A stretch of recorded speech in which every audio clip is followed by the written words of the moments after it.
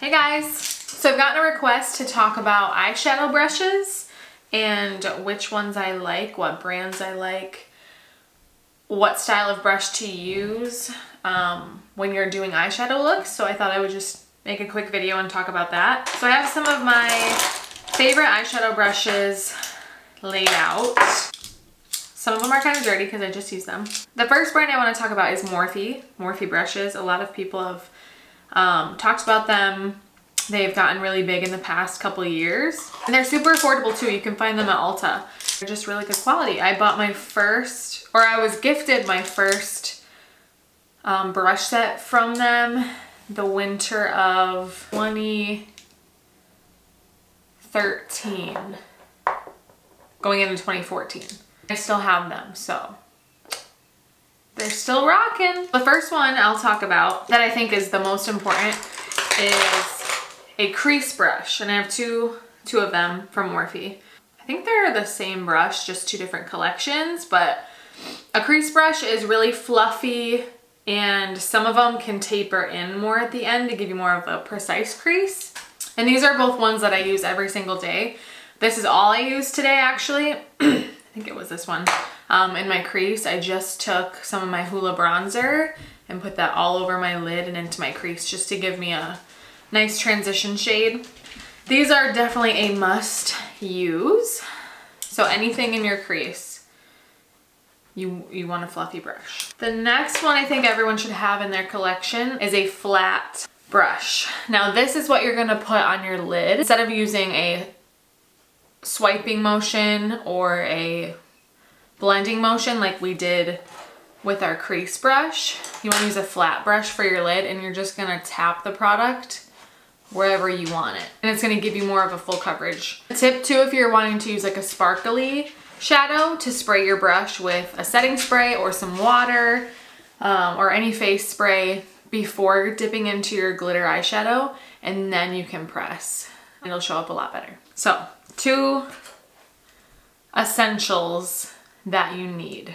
Next one I think comes in handy when you're doing like a multiple colored look, and it's like a shorter sort of flat brush. I'll show you next to the larger versus the crease brush.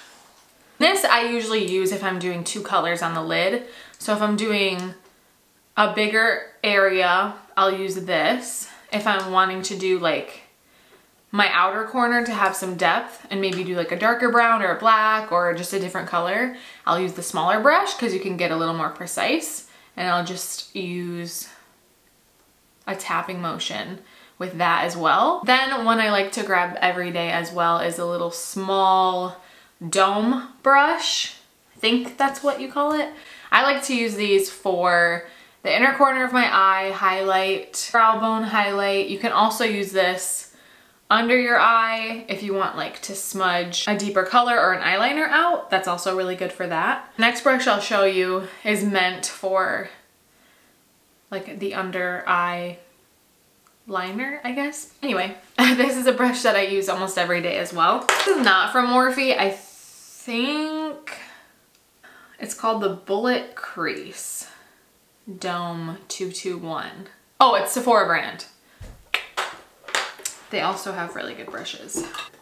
The next one is also by Morphe. This I use a lot for smudging out eyeliner because it's super precise. So I'll just kind of swipe it like that, or if I want to do my top, I can do that as well. Or you can just dip right in with the eyeshadow even if you didn't use liner, and you can kind of create your own liner look with this. This one technically isn't eyes, but it's an eyebrow brush for those of you who like to use powders or a cream for your eyebrows.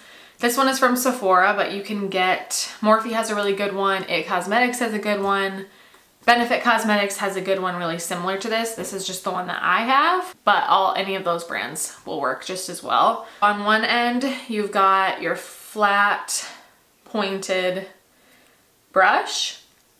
Why can't, angled, that's what I meant to say. And then the other side has a little spoolie for you to brush in. You'll just use the flat angle to fill in with any of your powders, and then the brush to brush it out. And then this one is from Sonia Kashuk. I think you can get at like Target, some Ultas I think as well. But this one is just a flat concealer brush. So I wouldn't use this for eyeshadow. I'll show you the difference between the two. This one is good for eyeshadow because it's more of a soft bristle. This one is more similar to like a paintbrush.